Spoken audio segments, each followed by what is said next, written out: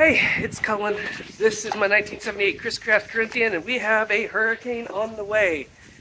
Hurricane Ian, this is the real deal. This is not like those other tropical storms I prepared for in the past. Luckily, those came like when I was learning how to do this, so I know how to prepare, how to get ready. But Hurricane Ian is going to do serious damage to Florida, and I need to be ready. I don't have time to produce a full video because I have been extremely busy getting ready. So let's do a quick recap of what I've done. So here we are in the slip. First thing you'll notice is the bimini is down. That took actually a lot of work to get it completely down. But that gives us about 6 feet of room if the storm surge gets that high. Hurricane Katrina got about 10 feet. We'll be nowhere near that. Maybe 3 or 4 feet is what I'm guessing, but we're ready up to about 6 or 7 feet. And we're ready because we retied these lines. Normally they're tied around these wooden posts, but we retied them to be on these concrete pillars. Not only is that stronger, but they're able to go up with the boat. So if the water level rises that high, I'm able to lift the lines and take care of the boat in real time. And that's another thing, is that I'm actually going to be able to stay with the boat. I worked with the marina, and we agreed that that's probably for the best, if at least while it's safe, at least while the water is below the level of this concrete dock. If I can stay on the boat, and if I can help protect the boats around me too, then me being on the boat during a storm as much as possible is the best thing. So, I also got a new power line system because that was just bad.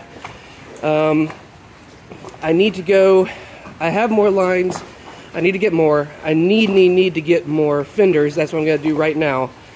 Let me show you what's going on inside. And already, like, it is a big deal to get all the way up here. It's not normally that high. It's already raining a little bit. This is going to be interesting. That's the bimini folded down. I should probably take these cushions inside before it gets too windy, but we're getting there. Inside, I've taken all my plants, so it's like a tropical forest on the inside. I've just been hunkering down as much as I can. I had to swap out the batteries because they were going bad. I wanted to make sure that they were going to be fine for pumping the bilge pumps. I had to do some more electrical stuff. Really, it's just a lot of small things that don't show up well on camera. Also, this is new. I got this Corinthian badge. This is for older Chris Craft Corinthians from like the 50s and 60s, but I got it brand new, never been used. It's been sitting in a box for 50 years, so I put that there. But point is, this storm is going to be very interesting, and we'll see what comes from it. Just have to be ready and prepared. Don't expect fully produced videos, because I'm going to be focused on bigger things. I just heard on the radio that it's just shy of a Category 5. Isn't that great?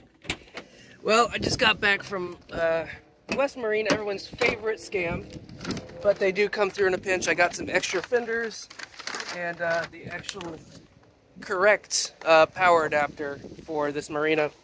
We're going to go put those up. Just as an aside, I should point out that the marina's been great. They're doing absolutely everything they can to help everybody. Not many people are staying behind for obvious reasons. This storm is going to be worst for the Gulf Coast of Florida. It's hitting a little bit south of Tampa, it looks like, and then it's going to probably make its way up north following the St. Johns River. It's kind of crazy. But yeah, we'll see. I need to move the cars to a little bit higher ground just in case, but we'll see. It's gonna be fun. It's gonna be interesting, And worst case scenario, the ship sinks. If that happens, I am not going down with it. That's just the facts. It's insured. It's just a thing. I am not risking my life for this boat. I am going to be safe, and I'm going to live to tell the tale. Not that it's going to be anywhere near that severe, but if it gets there, don't expect any heroics. This isn't a movie. I'm going to do what I can, but that has limits.